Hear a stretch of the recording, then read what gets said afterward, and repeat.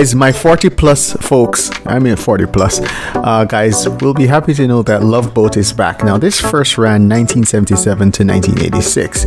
Now this means 36 years this has been off the air, but now they're bringing it back as the real Love Boat with real couples. Now frankly guys, this is so similar to Bachelor in Paradise, Love Island, Bombshells coming in, all of that stuff, but the difference is, you know, it's a luxury cruise ship. The folks seem to be having fun on it. It will air, I think, next week. I think it's every Wednesday.